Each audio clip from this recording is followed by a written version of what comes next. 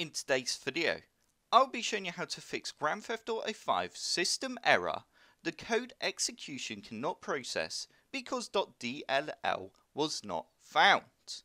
So there can be many reasons why it's not launching on your computer, but by following the methods in this video, with a bit of luck, we can get to the bottom of it and fix the error. But before we get started, we have almost hit 45,000 subscribers, and it'd be absolutely fantastic if you could help us get to 50,000. So the first thing we need to do is right click on the Windows Start menu icon.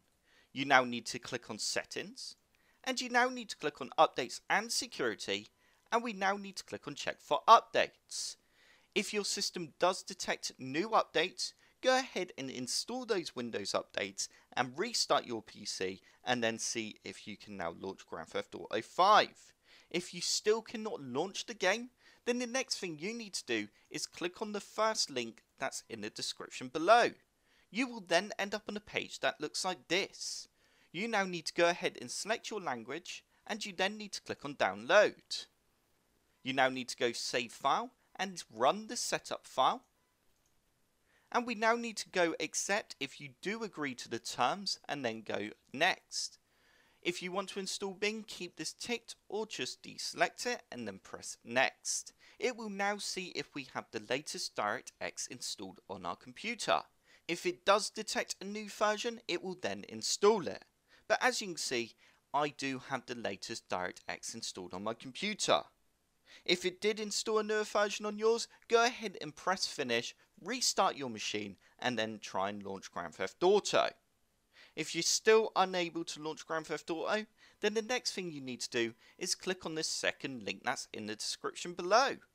You now need to scroll down to Visual Studio 2015, 2017 and 2019. You now need to select your version of Windows 10.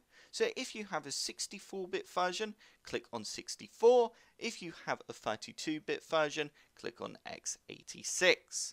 I'm now going to go ahead and click on 64. And you then need to go save file. If you don't know how to check what version of Windows 10 you have, I will put a link in the description below to a video I did showing you how to check what version of Windows 10 you have installed.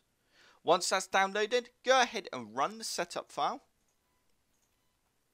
You now need to agree to the terms. If you do, click I agree, and then go ahead and press install. Once Visual C++ has finished installing, go ahead and click restart, and once you have restarted your computer, see if you can now launch Grand Theft Auto 5. And with a bit of luck, you should now be able to launch the program. If you're still unable to launch Grand Theft Auto 5, then the only other thing now to do is reinstall the game. So that does now bring me to the end of this video.